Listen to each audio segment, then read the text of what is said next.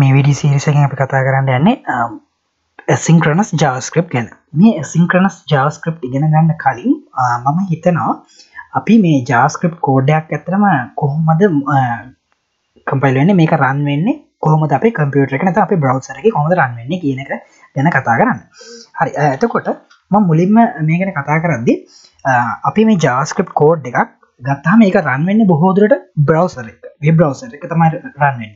Chrome වෙන්න පුළුවන්, Firefox වෙන්න පුළුවන්, Safari වෙන්න පුළුවන්. මේ වගේ මොකක් හරි web browser එක තමයි JavaScript code එක run වෙන්නේ. ඊට අමතරව run වෙන්න පුළුවන් තව එකක් තමයි Node.js වගේ server එක. JavaScript run වෙන්න පුළුවන්. මේ හැම අවස්ථාවකදී මේ කියන්නේ web browser එකකදී වෙන්න පුළුවන්, නැත්නම් Node.js server එකකදී වෙන්න පුළුවන්. මේ හැම අවස්ථාවකදී මේ JavaScript run වෙන්න ඇත්තම JavaScript engine එකක් ඕන. මේ JavaScript host එක කියලා කියන එතකොට web browser එක හෝ Node.js server එක මේ host එකක් ඇතුලේ JavaScript run වෙන්න අනිවාර්යයෙන්ම JavaScript engine එකක් ඕන.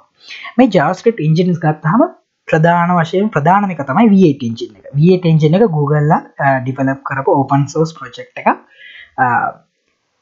ඊට අමතරව V8 වලට අමතරව තව Spider-Man, Monkey, JavaScript Core ඔය වගේ විවිධ engines තියෙනවා. හැබැයි ගොඩක් ප්‍රසිද්ධ මේ V8 engine එක. මොකද මේක Google Chrome browser එකේ පාවිච්චි වෙන මේ V8 engine එක, ඒ වගේම Node.js වල පාවිච්චි වෙන V8 කියන engine එක. එතකොට V8 engine එක මේක ලියලා තියෙන්නේ V8 engine එක නැත්නම් ඒ engine එක ලියලා තියෙන්නේ C++ වලින්. හරි. මේ මොකක්ද බලමු මේ JavaScript engine එකක් ඇතුළතදී වෙන්නේ.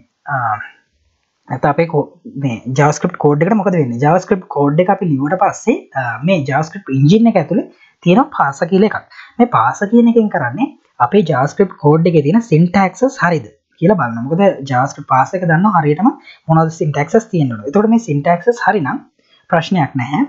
හැබැයි වැරදි නම් error එකක් දෙනවා. එතනින් එහාට අපේ program එක නවතිනවා. හැබැයි syntaxes හරිනම් ඒ අපේ JavaScript code එක abstract syntax tree කියන data structure එක බවට පත් කරනවා. පත් කරලා ඉතින් එහාට තියෙන සංකීර්ණ ක්‍රියාවලියක් ඒකින් කරන්නේ මේ අපේ code එක machine code එක බවට පත් කරනවා. ඊට පස්සේ මේ machine code එක අපේ processor එකට අඳුර ගන්න පුළුවන්. processor එකේ run කරවලා අදාළ ක්‍රියාවලිය සිද්ධ කරනවා.